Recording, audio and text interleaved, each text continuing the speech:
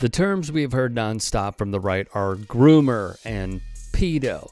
Many times over, these are used as a form of projection. For that, we introduce right-winger Elliot Atwell, a prominent bodybuilding coach located in the Charlottesville, Virginia area. Atwell, a man who has a social media history attacking Parkland survivors and posing with firearms, is in a scandal that many in his sphere would associate with drag queens, though they are not present in this story. Here is one of those posts mocking David Hogg, writing, "When you're so white, you turn a commie salute into a Nazi salute." He calls Hogg a promising young fascist. Hogg survived a mass shooting and advocates for common sense gun laws. Atwell, 33, has done plenty of content online, making various videos on powerlifting. However, he faces serious charges per the findings of local media.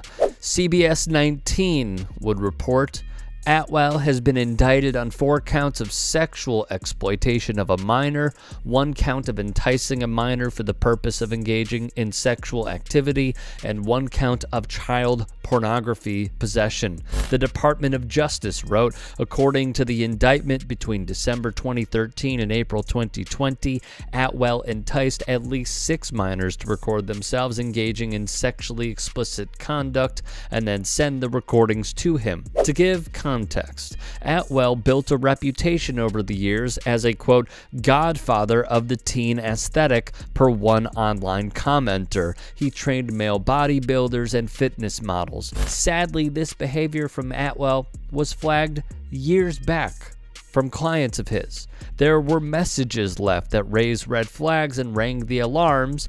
However, it appears his day is coming. In the fitness world, names like David Lade, Dylan McKenna, Quinn Vitale, Lex Little are popular ones. They came forward with the receipts proving Atwell's wrongdoing. To give an idea of just how popular some of them are, Lade has over 3 million followers on Instagram, Dylan McKenna over 400,000, Lex Little over 750,000. For you guys that are watching, basically the accusations are all these individuals who Elliot was trying to get sexual tapes of or watch sexual tapes of were underage, under 18. A lot of them were underage. He would buy them sex devices.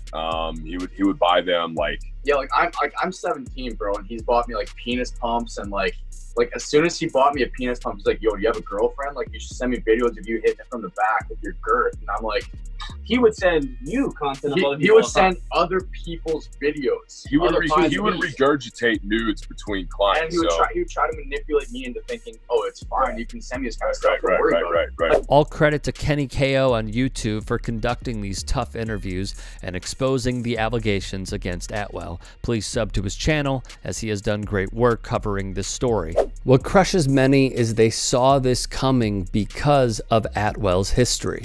Atwell was arrested in 2020 and charged with sending a 16-year-old in New Jersey male enhancement pills, according to a statement from the U.S. Attorney's Office for the Western District of Virginia. Atwell told the juvenile the medication he was sending would cause him to have erections that would last for hours and would allow him to have sex like a porn star. The juvenile's mother intercepted the package and turned it over to investigators.